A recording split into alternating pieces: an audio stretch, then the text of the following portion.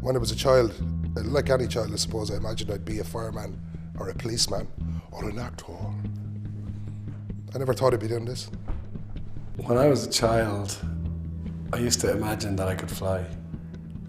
I used to sleep like this on the ground, and I used to wake up really disappointed that I didn't fly. But I have managed to fly in my dreams since, and I look forward to sleeping a lot. And what did I imagine I'd do? I don't think I ever had a really strong plan about that. I wanted to play music like my dad, but it always seemed a fairly mythical occupation because, well, as far as I was concerned, when I was quite little, I thought the Penguin Cafe was a place in Japan where people had penguin heads, and it's all quite magical. So I guess I hoped I'd end up here.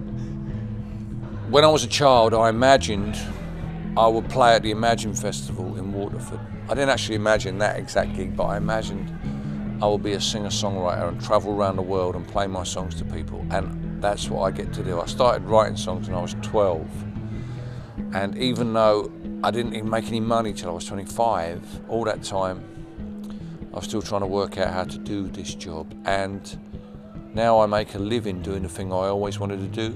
I think that's the definition of success. Everything else is icing on the cake.